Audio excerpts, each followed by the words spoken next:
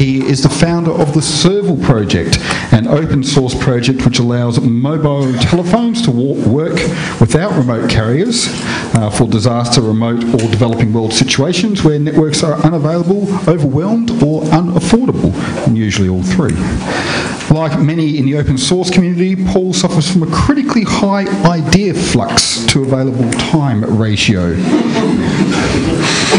His discussion today is entitled Making Mobile Communications Secure and describing them as surprisingly insecure, which is sad considering that good cryptographic frameworks exist.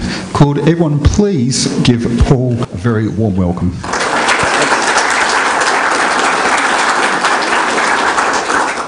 Welcome all along this morning. Am I on? Can we hear me? Yeah. Good, excellent. So I wasn't hearing too much come back. How are you doing this morning? You all moderately slept? Well slept? To the straw poll. So who's well slept? Oh, actually not too bad. Moderately slept? Medium rare slept. Yeah, and that's right. And those in the blue sleep kind of category. Not too bad this morning. So today I actually want to cover a whole bunch of things. So actually a quick straw poll that will be helpful for me. How many of you here have never heard of the Serval project before in any significant way? Okay, good. Probably something like about half of you. So I think I've done the right thing by trying to have a bit of general information here as well. Can anyone recognise what this is? Yes? That's right, the Mark 1. Yes. Sonic screwdriver. Yes. So this is probably about a $9 telephone handset that someone has dutifully removed the standard RJ11 connector, which is such a droll connector because it only fits into one thing. With this much more versatile approach. And without going into any further detail and risk being guilty of promoting crime, that's about all the hardware you need to tap an ordinary landline phone. They're not secure, and of course it's totally analog, isn't it? So once you snip on there, it comes with buttons because the buttons are there so that you can dial using someone else's phone number and call Sweden or wherever you want to call. So landline phones aren't particularly secure. Nor, as it turns out, are our digital mobile phone networks. If anyone is old enough like myself to remember the transition from the terrible old days of analog mobile phones, mine on a full charge could do almost 8 hours. And this whole move to digital because it's secure and better and shinier and yeah, in a pile of ways it is. Unfortunately, the crypto that they put on them was not that great to begin with, and now people can sort of routinely exploit it. So we had this problem that mobile telecommunications is quite vulnerable to intercept in a variety of ways. And so in the Serval project, where we want to make infrastructure independent telecommunications, we wanted to try and avoid some of these problems. And so we'll talk a little bit more about that as we go through. But the Serval project itself, we have a very simple mission. We want communications for those in need. And like many good treaty texts and the like, we haven't actually defined precisely what we mean by communications or need.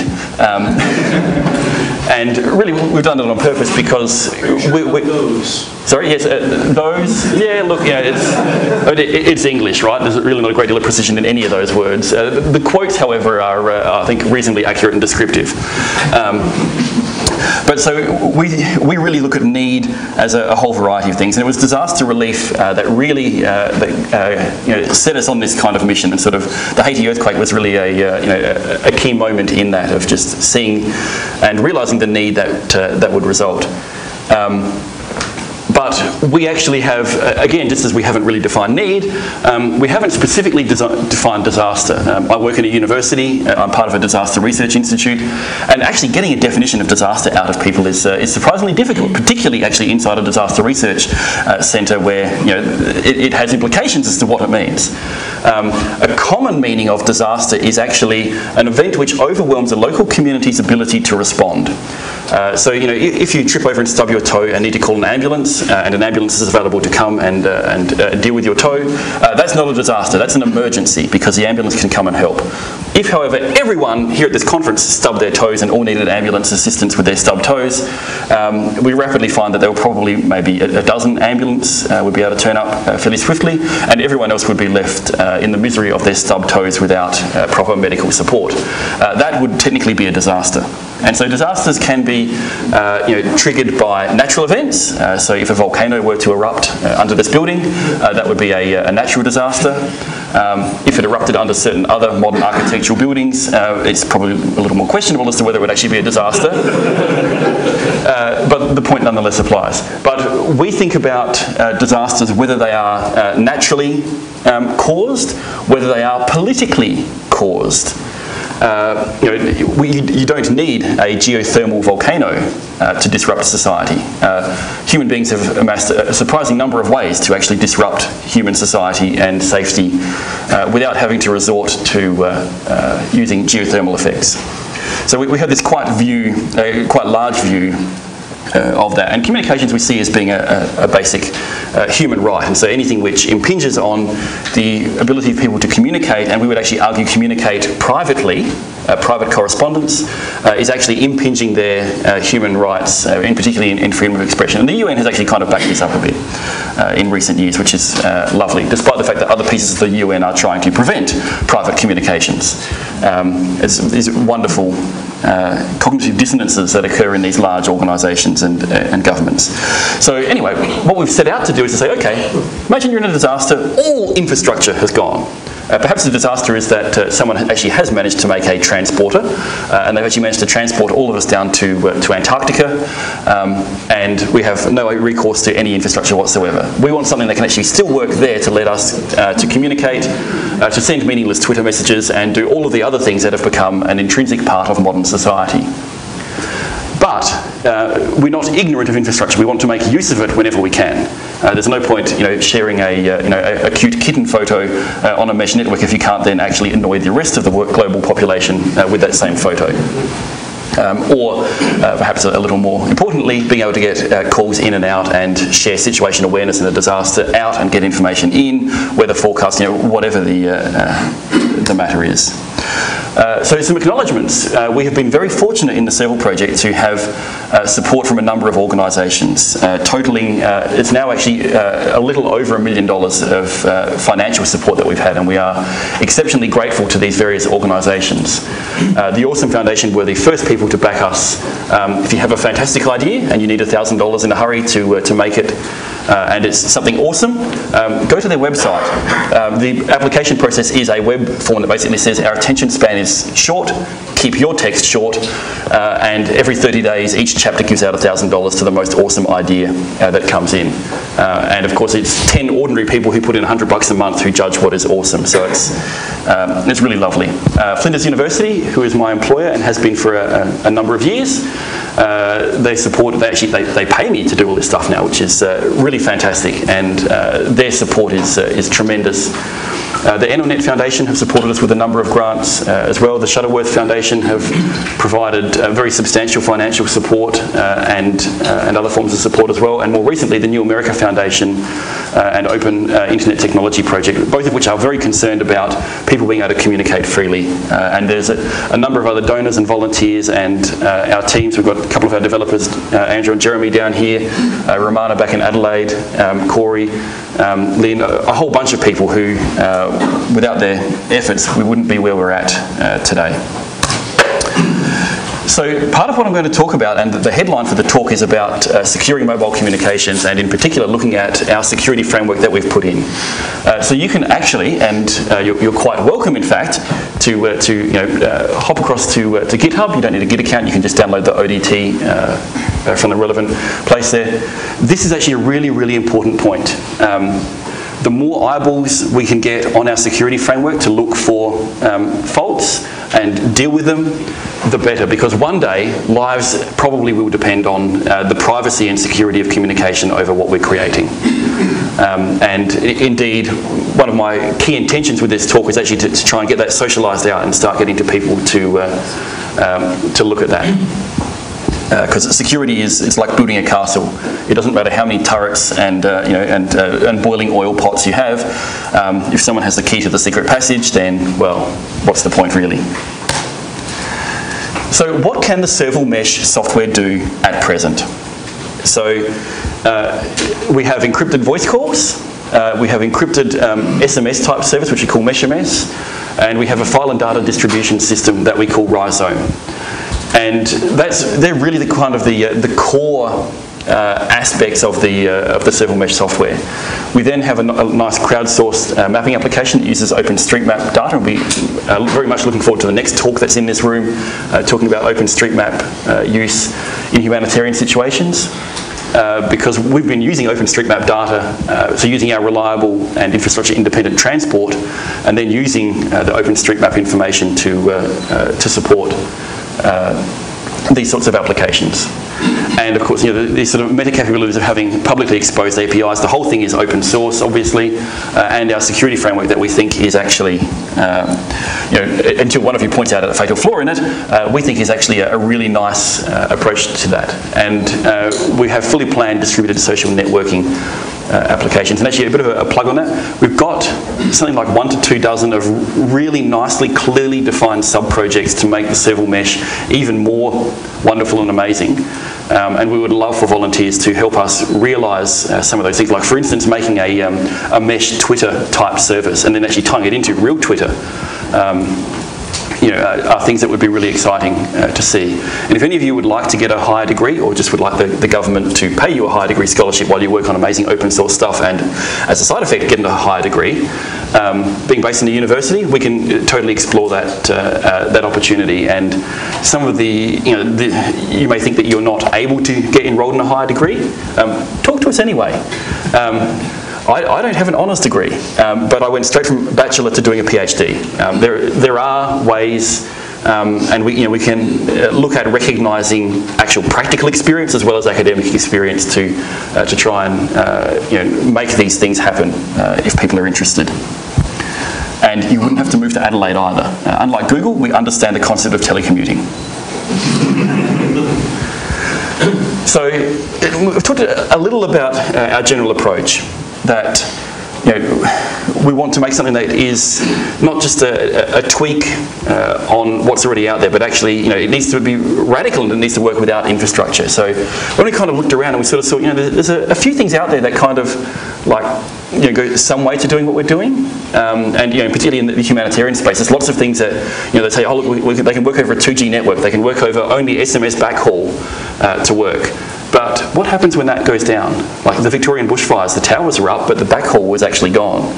And there was no communication available. And this is something that's repeated again and again and again when disasters strike. Or in politically induced disasters where the government just goes and presses the shiny big red button that turns the entire network off. We need to work with zero infrastructure. And so we started thinking about what that entails. And it became clear to us that the existing protocols really were not well suited to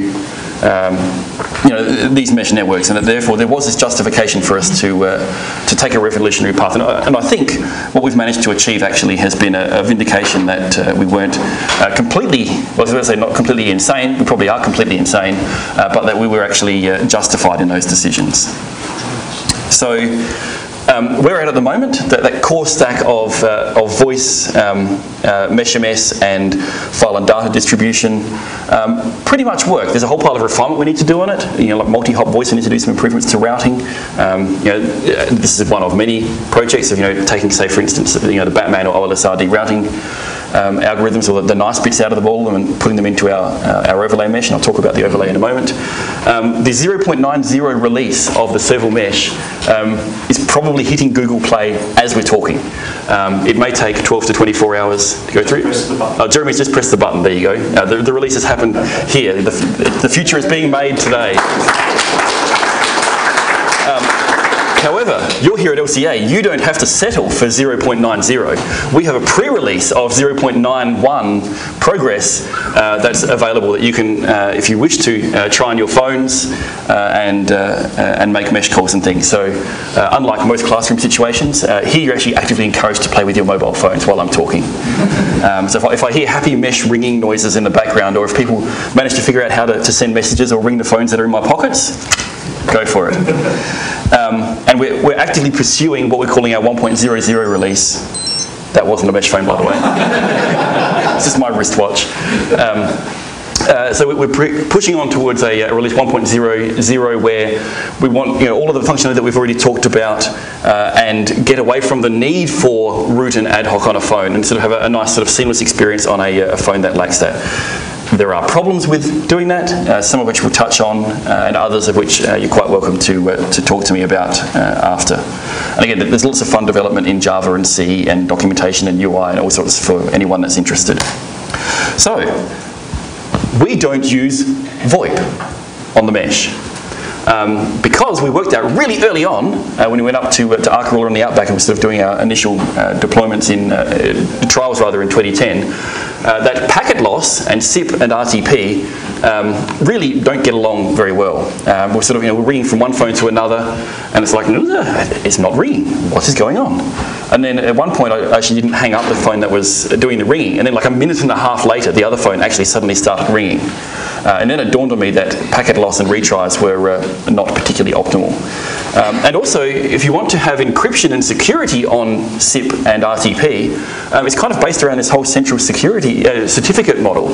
And you go, well, where's your CA when you're in the middle of nowhere and maybe it's just two people with two phones communicating? And also, if we actually do VoIP, that means we need IP, and that means we need to have IP allocation on these networks, and that actually gets quite problematic if you want full mobility. So who here knows about the birthday paradox? Yep, a reasonable number. Who's never heard of the birthday paradox? So how many people do we think we have here in the room? 70. 70, excellent. The man's already been counting. So there is something like a 99.998% chance that there are two people in this room who have the same day and month of their birthday. In fact, with 70 people here in the room, there's actually a good chance that two people actually share exactly the same complete birthday. Translating that over to the mesh, if you have a slash, like if you have 8 bits of network address space available to you, so a slash 24, after about 16 devices randomly picking their network addresses, chances are two of them will pick the same address. It's really, really annoying.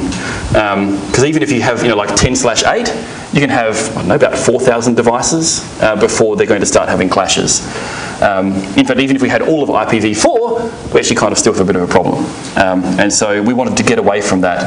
And also, just avoid a whole part of the order configuration issues on there. And also we wanted to get away from the loose coupling between IP address and entity of this whole, like IPsec is this huge, big, complicated monster that causes endless hurt and pain to those who try and set it up. We wanted to completely avoid that and just have the trust relationship built in. And IPv6 isn't actually a good solution either.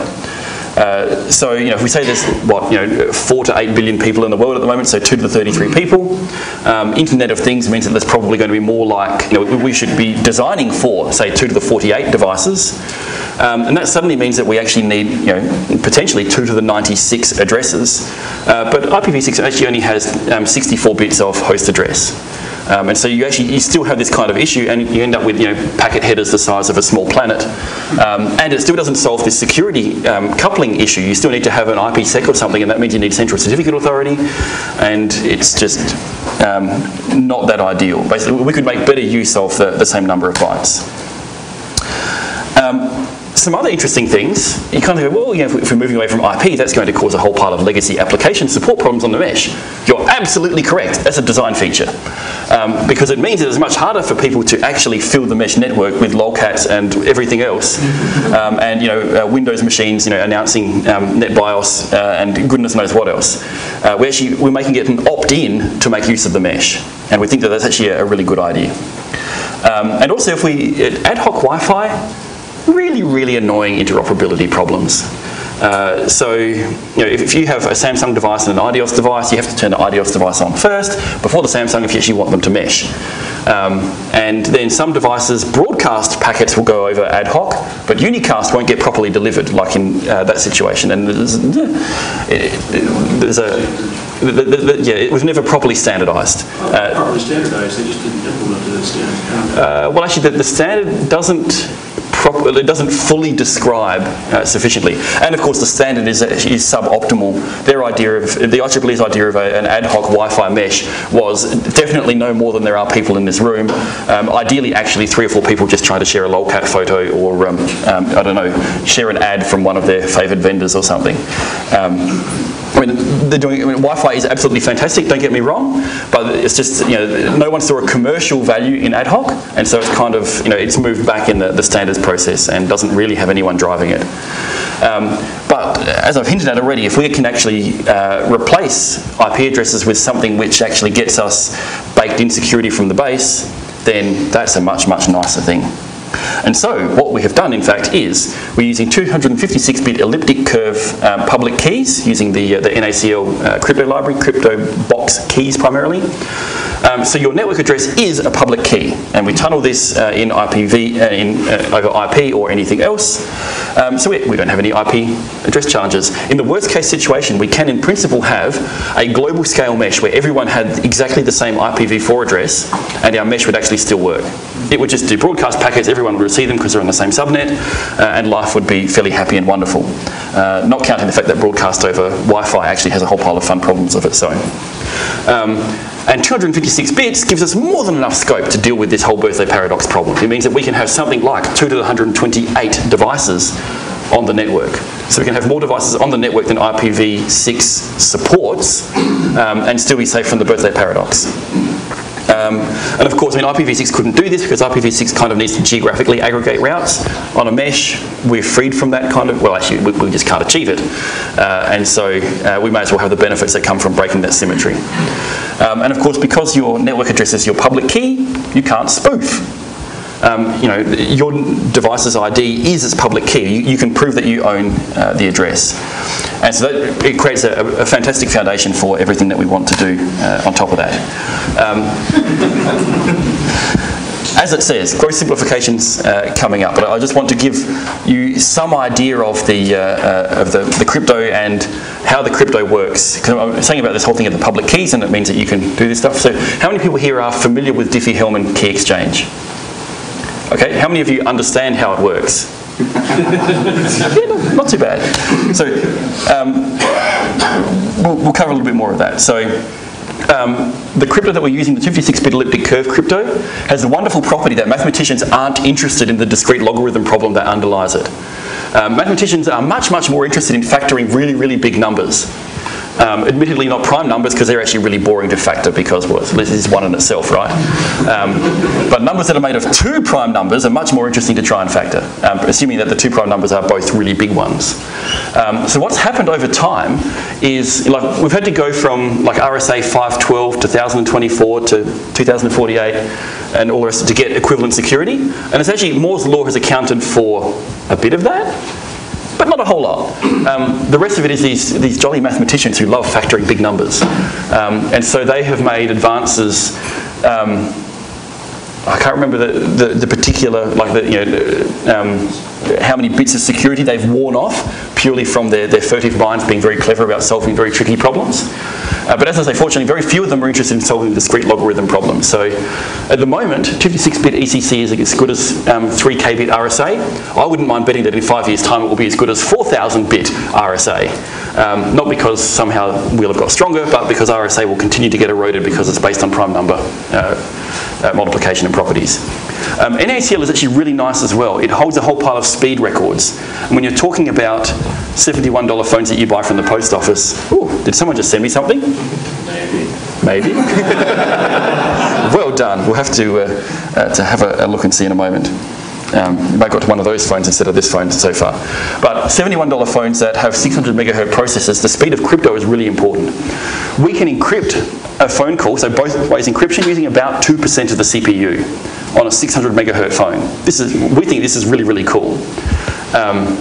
And actually, it kind of says that all modern phones should actually have, like, the phone network should support better crypto than they do. Because the old argument of, well, look, your average, old Nokia dumb phone could support ROT13 or ROT14 if you're really lucky, is now kind of, I think, out the window. And also NACL, so who here remembers the Sony PlayStation 3 terrible crypto break? Yes. They did a really naughty thing with reusing nonces. The people that wrote NACL, so Dan Bernstein, who's quite a famous crypto guy, who's written this, has gone, yeah, like that's a really, really dumb way to break your crypto. So NACL actually uses a hash of the data you're encrypting as the nonce and does all this lovely stuff so that you don't have to feed in a magic random number to actually get secure encryption that doesn't reveal your private key to everyone. So how does it work? Ooh, now that was someone sending a message through. What does it say? Is it repeatable? That's the first thing. Hoorays for salt. Excellent. Marvellous. So this is very vaguely, but entirely unlike how elliptic curve crypto Diffie-Hellman key exchange works. Ooh, and someone else has sent another one. Hello, everybody. Excellent.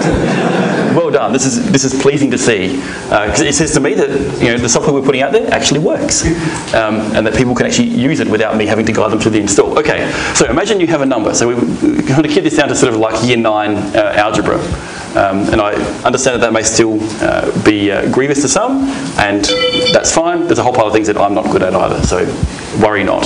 So if my private key is A, my public key is A multiplied by the number 9. The most accurate point in this statement actually is multiplied by 9. In fact, that actually is how the crypto box crypto works.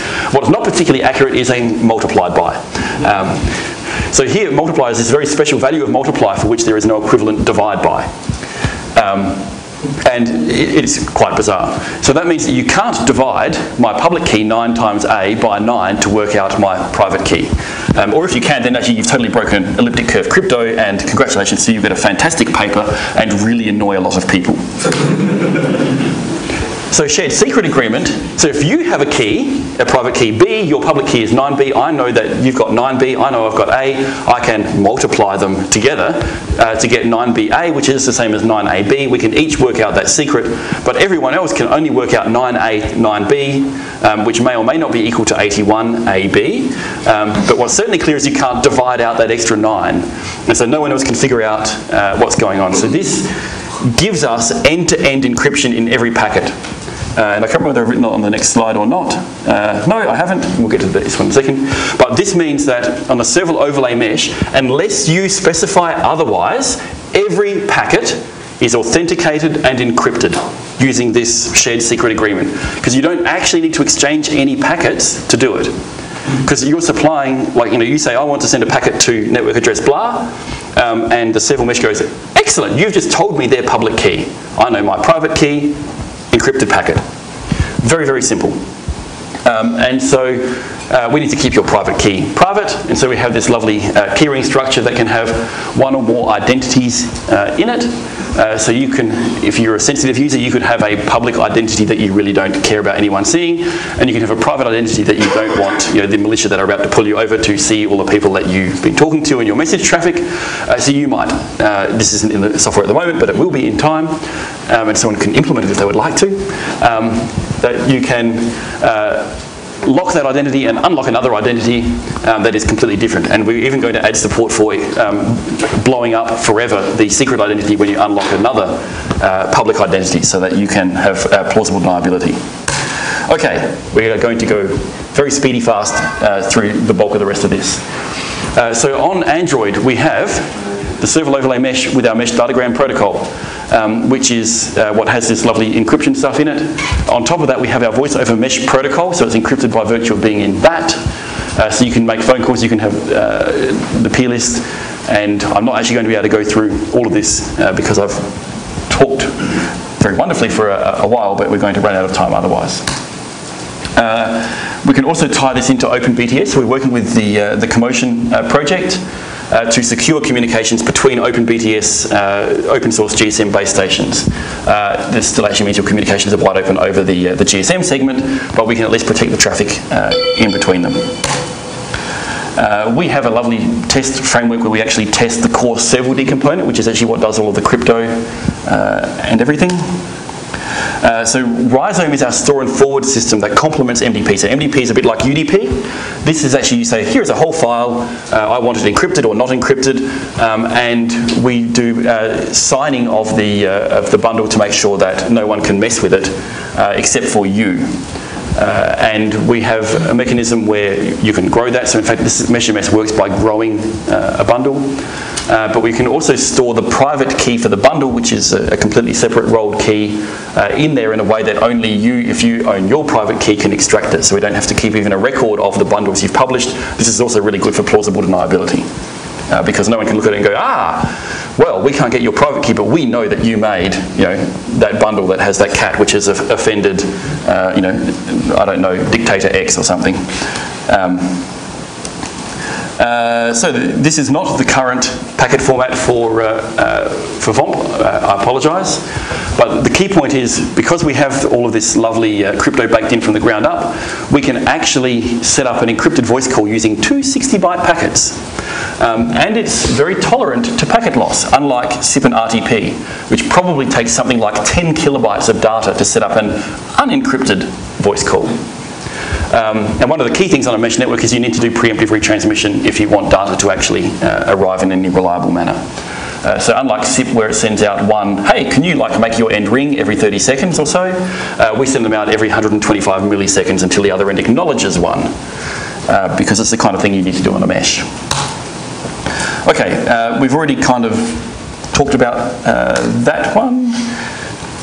One of the secret wrinkles that if you read that security framework document you will discover is that there are two key spaces in ACL. Unfortunately, neither of them can do all of the things we want. One can do public signing, the other one can do everything except public signing. So we have a mechanism where we actually can, using what we call a Hansen packet, which is a please explain request, for translating from one key space to the other. Hansen packets actually appear in other places in the serval mesh as well. So we abbreviate those long addresses into short addresses and we pass around the abbreviations. But if someone needs an explanation, they send a Hansen packet and that gets the full address. And it actually means that we have a more efficient use of space than IPv6, even though we have longer addresses than IPv6. So MDP, we've talked about already. Here's an MDP ping, just to show you. Look, my ping replies are coming back signed or signed and encrypted depending on where they've come from. It's baked into the bottom layer. And look, it says, warning, your ping packet will not be encrypted. It will still be signed, but it will actually be encrypted. And of course, it would be helpful if I could spell in that particular release of the software. So you can have much faith in the quality of our software and the security framework. So in other words, look through it really carefully, because maybe we've left a T out somewhere else. Okay, so the MDP packet structure. Essentially we have some header stuff. The recipient and sender fields, they're all variable length because, as was talked about, we can abbreviate addresses and expand those as we have need. We also, the source port and destination port, we allow up to 32 bits. But if it's a low port number, why do we need 4 bytes? We can abbreviate that again using an appropriate length coding field. And so then we use we need a nonce for CryptoBox. This is different to the nonce for the signing, which is what undid the PS3. Reuse of a nonce here only means that if you had 2 encrypted payloads, people could work out the XOR between the 2. It doesn't reveal your private key, which is helpful. Ooh, someone else has sent something. And so then we use a CryptoBox to encapsulate. You can't even tell what the source and destination ports are until you decrypt it. And then we put one or more of these together into an overall frame. So this is for transport over IP. We're going to, and if I actually have enough time, we'll talk about making it a mesh helper device that may have RF front ends that are completely different, and we won't do it over IP at all. Also makes our life a whole lot easier. We don't have to write kernel drivers then. It's just, oh, you've given me a UART that talks to a radio. Excellent. I will send packets out in the serval overlay mesh format and do whatever I need with them. Or you could write them out on a piece of paper and carry them to someone else and they could type them in, or have trained squirrels, whatever your preferred mode of network transport is. So VOMP, we have talked about substantially already. Just again, a comparison of the complexity of SIP versus VOMP. Here's our entire cool state, finite state machine. Look, it fits on a single slide, which is a substantial advance on SIP. And so here's just an example of sequence through. I'm just going to skip over this for now due to time. So authentication of man-in-the-middle attacks. This is a really important piece. If I know your network address, there's no problem for man-in-the-middle. If I don't know your network address, in a disaster situation, we still want to err on the side of letting people communicate. So when you dial a number, it will give you all of the people who are claiming to have that phone number, which we look up via basically a phone number ARP kind of process called serval DNA. And so we have plans to implement some nice mechanisms for, we might show a pretty picture of the same on both phones based on shared secret calculation. It's a whole pile of fun ways to do that. Again, if someone would like to do it, really fun project to work on. But once you have their serval ID, their public key cached, then man-in-the-middle attacks are not a problem at all. Rhizome, we've talked a little bit about that already, and of course it means you can transport data via whatever means you like. But you may laugh at the pigeon and the bicycle. If the pigeon was riding the bicycle now, that would be humorous. However, a pigeon has 2 legs, each of which can carry a micro SD card. Micro SD cards are affordable at 64 gigabytes. Your carrier pigeon can do 100 kilometres an hour over 300 kilometre range. On D-Day in World War II, 32 pigeons made it back from the front lines into the UK within 6 hours, over 400 kilometres. Admittedly, one of them ended up in a chimney and was only discovered last year. But the rest of them made their way through. And you can carry a tremendous amount of store and forward traffic via carrier pigeon. There's also an RFC on pigeon carrier. Yes, there is. It would need substantial updating to support this. But again, if someone would like to update the RFC, we've got a fair bit of time between now and April. We could probably squeeze it in. Jumbo packets. Indeed, there's a whole pile of fun stuff. So, actually, we did a really big jumbo packet. We actually carried mesh-to-mesh traffic via Boeing 747 from Africa back to Australia to deliver a message into our lab, using no communications infrastructure, just a Boeing 747. But they often can be easier to source in a disaster than a working phone tower. But likewise, people carrying phones around on bicycles or by foot is going to transport the data around. Rhizome we've talked about already a bit. File distribution, yes, we can update the serval mesh application over the mesh. In fact, we've done that twice this week already, I think. Yes. And you'll probably see more updates come out if you download the one off the QR code at the end of this talk. It will get updated by other people's phones around the place here. This is really cool. It means you can have a disaster zone, drop one phone in with the serval mesh, and people can copy the software off of that, and then you can put in a single update, and it will propagate through. We have plans to. LimeWire got undone by self-updates. We ask whether you want to do the update, and we have a grant application in to do a quorum-based signing approach. So that if, for instance, we had a nasty court order or someone just flogged our private key that we use for signing the application, once we have a quorum system in place, they would also have to flog some from several other organisations that we will engage with, who will all each have to collectively sign each update of the serval mesh. And if they knew that our key got captured, when they put the next update out, they would remove us from the list of authorised keys from that quorum and find another organisation to replace us. We think that's a really cool idea. There's a whole pile of tricky things on their part. Distributed trust on a distributed telecommunications network. And we want organisations in countries that do not have mutual extradition treaties. We want resilience at every level in communications. And I have 1 minute left, so this is going to be really, really fun. So Rhizome security, you can read the document. Serval map. It's really, really cool. Talk to us about it after. We can put points of interest on a map, share them via Rhizome. And the really cool thing is, meshes are hopeless at getting stuff globally without a backhaul. However, map and geotagged information of use to people in a local area is logically most available to them in the local area via the mesh, because that's where the data is. We can, if you were to fly into an area where people were using serval maps and you did not have the map for that area, you would soon get the map from the people in that area. And likewise, if they came to your area, it would get copied off your phones. So, we've done some work with New Zealand Red Cross, and we're going to do some more in about 3 weeks' time. Again, talk to me about it. Look, there's some pretty pictures. And we do stuff with Commotion, and we really want to make this helper device that can get rid of all the ad hoc mesh problems by having the RF interfaces on there and do the ad hoc and access point at the same time. And I'm probably out of time, so I'll just keep pressing buttons here. Do we have time for questions or not?